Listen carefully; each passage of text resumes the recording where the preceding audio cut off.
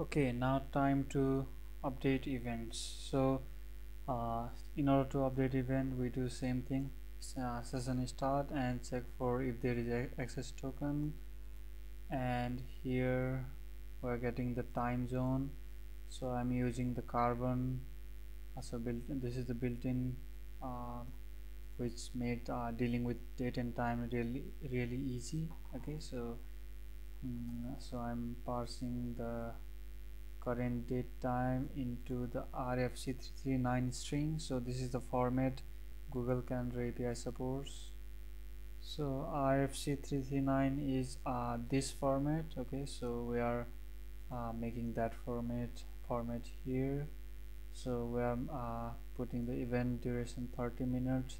So if end date is supplied, we'll use that as an end date, and otherwise we'll add 30 minutes or event duration to this start date. Okay, so after that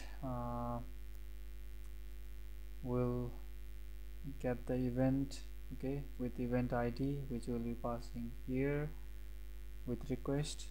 Okay, so we'll get that and we'll set the title, description, and start date time. So what we are doing is we are initializing the service calendar event date time, and then we are setting date time to the start date, which we have put in this variable.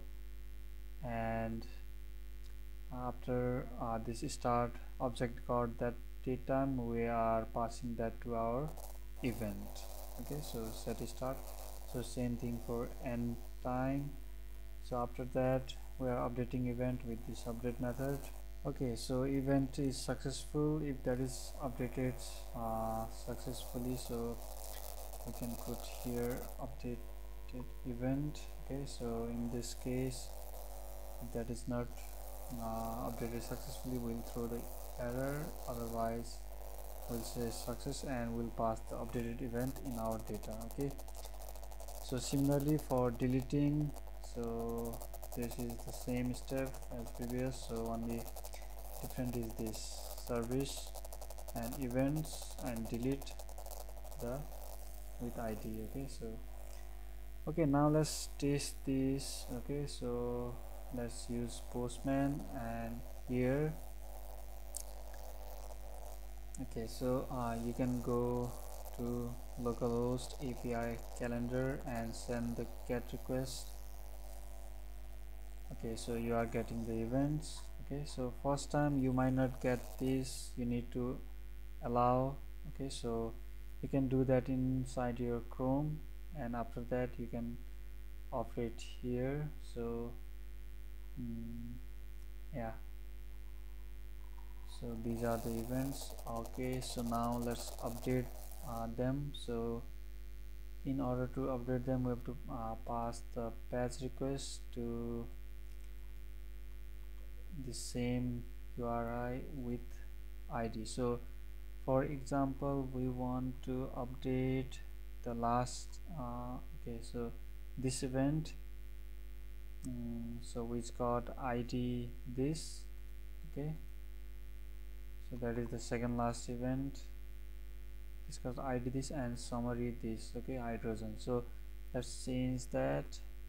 So I'll pass the ID here, and I will pass the okay, so I will change that to calcium. Okay, so for now let's just pass the title. Okay, so we pass that here raw. You can pass in form data, but this is safer. Okay, so after that, so we're doing the request to that URI with the ID of event which we want to update. Now we send that, and yeah, we get success status, and so that it changed to calcium. Okay, so now let's delete this event. Okay, same event. So in order to delete, just change this to delete. Okay, so we'll be deleting this calcium event. and let's send that. Okay, so we do not get any error. That means we have successfully deleted that. Okay, let's just check by sending get request, and we'll see.